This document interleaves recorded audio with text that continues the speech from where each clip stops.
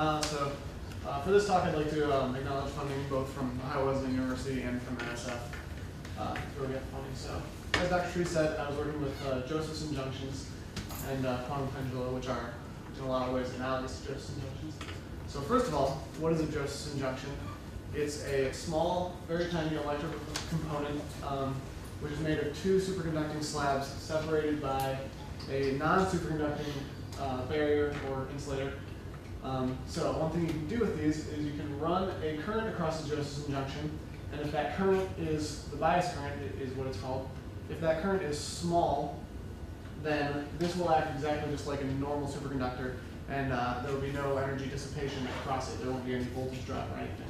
However, Josephson junctions have what's called a critical current, and if that bias current is higher than the critical current, it'll change and a voltage will drop across it, and the voltage will be time dependent and it'll oscillate.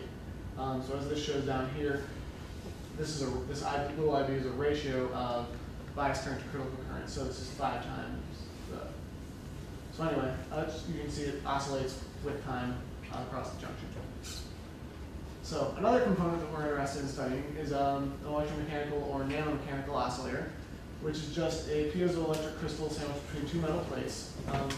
Generates a voltage when it's compressed, or if there's a voltage across it, it will compress itself. So this is also another very small device. So one setup we're looking at is a coupling here where we have a current source and then the Josephson junction and the oscillator in parallel with each other. And then you run a current across both of them.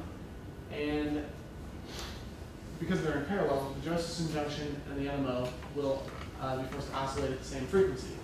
However, the NMO has a natural frequency, and you can tune the Josephson junction. Josephson junction's voltage will oscillate at a different frequency depending on the bias current, higher than the critical current. So you can tune that frequency such that the Josephson junction's voltage oscillates at the same natural frequency as the NMO. And when that happens, you get a sort of synchronization resonance effect between the junction and the oscillator.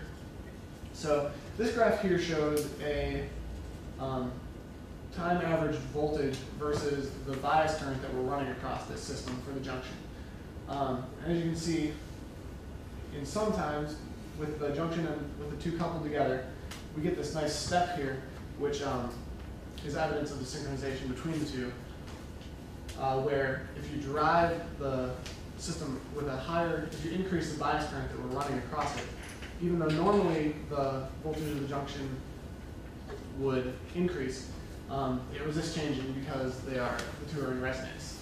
And as you can see here in these graphs, which correspond to in resonance and not in resonance, when they're in resonance, the NMO is at its natural frequency, so it oscillates with a much higher voltage than otherwise.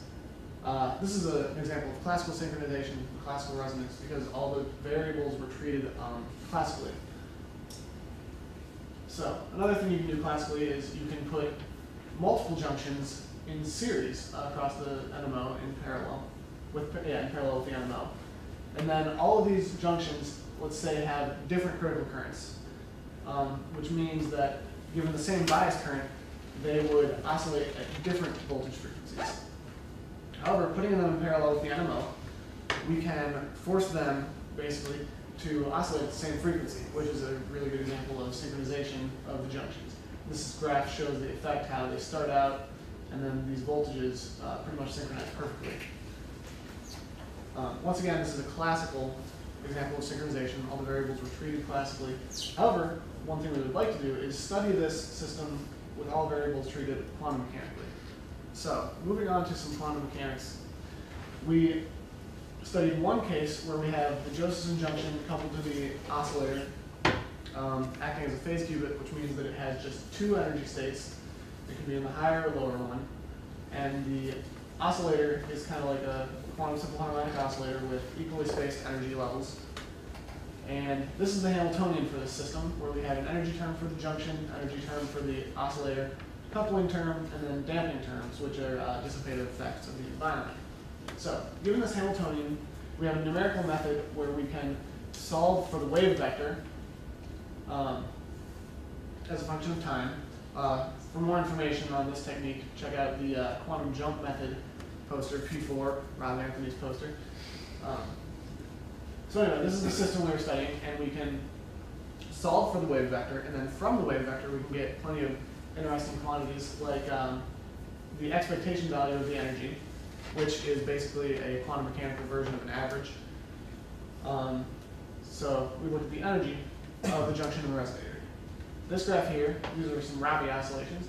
So this graph here has no damping on it. And this is the top graph, is the black one is the energy of the oscillator, and the red is the energy of the junction. As you can see, they're exactly out of phase with each other, and they have the exact same frequency. So basically they're sharing energy back and forth, which is kind of an example of the two being synchronized together. And then this graph here, we add damping to just the resonator, not the junction in this case. And so you can see we use that quantum jump method I talked about a minute ago. And so basically the NMO loses energy through random interactions with its environment. And the probability that it will lose it is higher if the energy of the resonator is higher. So that's why you get more jumps up here. However, you can see that the two maintain this same frequency, even as the oscillator is dropping. So the two stay sharing energy in the system like before. So then we moved on to another system, another quantum mechanical case, where we looked at a damped quantum pendulum, which is analogous to a Josephson junction. They are very similar systems.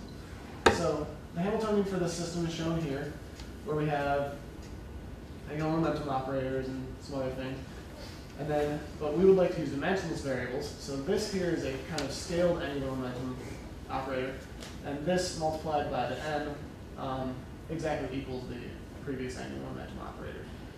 So, interesting note about this is it depends on the moment of inertia of the pendulum and the gravitational potential energy. So they're on the bottom there. So basically, as the pendulum gets bigger, this value gets much smaller. So as that value goes to 0, we have basically a classical large pendulum. As that value approaches 1 or larger, we start getting towards a more quantum mechanical case. So like before, we're going to solve with this Hamiltonian. We're going to solve for the wave vector using the quantum jump method, and then calculate the quantities we want from that. So this is this shows the initial wave function, which is this is the initial state of the vector with versus the angle. It's spread out across the 2 pi. So it's a Gaussian. It's not a strict one spot, and you can see it's centered though at 0 here. And then these are the expectation values that we wanted to calculate, like angular momentum, the angle, dimensionless kinetic energy, dimensionless potential energy, and dimensionless total energy. So, real quick before I talk about this slide, I'm going to show a quick mathematical animation where this here shows, like before, the initial state where the pendulum is in its Gaussian. It's a little bit spread out over an angle centered at 0. This is a slightly different case, though. It doesn't have the effects of gravitational potential energy. It's just a free pendulum to whirl about. So it starts out in this state, and then as we play this, it'll progress through time. And you can see how the angle spreads out here over time. So that's the pendulum spreading out over the 2 pi radians quantum mechanically. And then it's initially in that Gaussian state. And so what happens is, as it spreads out, the tails of the Gaussian wrap around the 2 pi angle that it has and interfere with each other. So you get these interesting quantum mechanical interference patterns where occasionally they'll gather themselves up again, and the pendulum will be less spread out. And that's when you get those higher spikes, and you can see it happening with this animation. So back to the PowerPoint.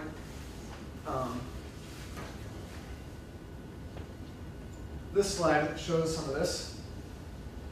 Now, we have in red the expectation value of the angular momentum for each of these graphs, and in blue the expectation value of the angle.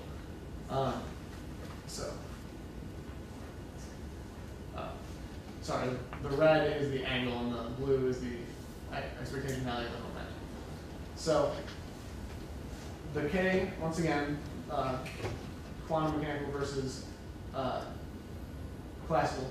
So as we move through these graphs, they get more classical. So the first one, you can see in the angle these interesting interference patterns like before, where occasionally you'll have a spike as the pendulum kind of groups itself up together. And you can see up here, the angular momentum is pretty high and pretty constant. So the pendulum is just whirling around without really much effects from gravitational potential energy.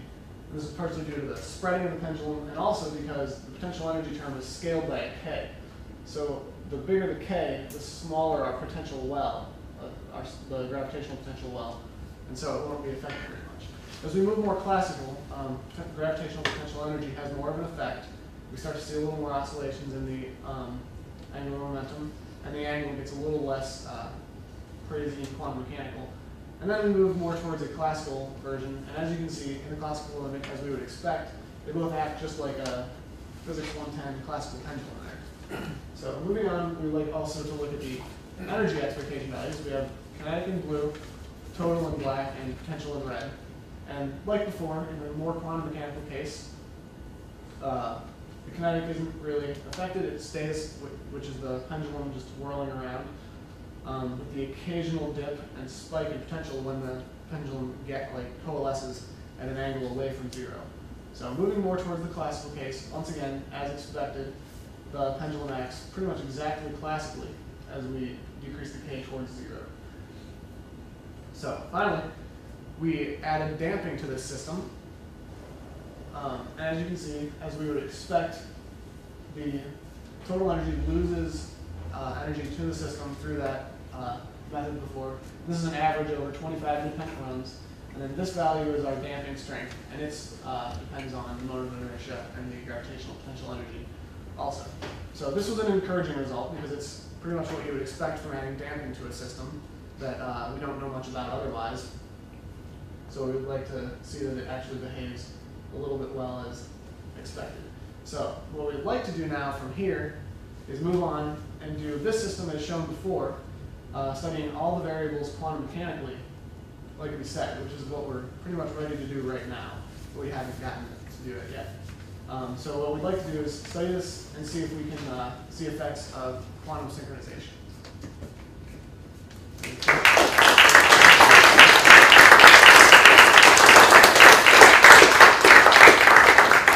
Maybe one real quick question.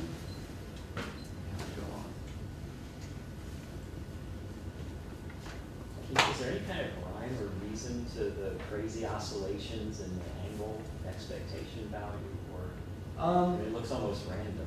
It's actually everything we looked at. I don't know if there's a long enough spread. Let's see this graph. It's actually very symmetrical. If you can, it is really crazy, but we do notice a lot of symmetry in all the graphs we looked at that had the quantum mechanical So if you behavior. extended it in time, It would repeat. it would repeat. Yeah, it's actually pretty periodic. You'd see that in the animation. Yeah. Those peaks reappear. Mhm. Okay, thank you.